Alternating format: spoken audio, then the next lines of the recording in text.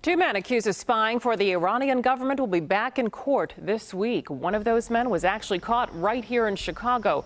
38-year-old Ahmadreza Mohammadi Dustar faces multiple charges, including conspiracy and acting as an unregistered foreign agent. The FBI says Dustar traveled to Chicago last July, where he conducted surveillance at Rosh Shabbat. That's a Jewish student center at the University of Chicago in Hyde Park. He also conducted surveillance at the Hillel Center across the street. Another man who is an Iranian citizen as well and resident of California has also been charged. He was seen taking photos of people protesting the Iranian regime in New York. This morning, a spokesman for the University of Chicago says they are not aware of any threats against the university or groups named in that affidavit.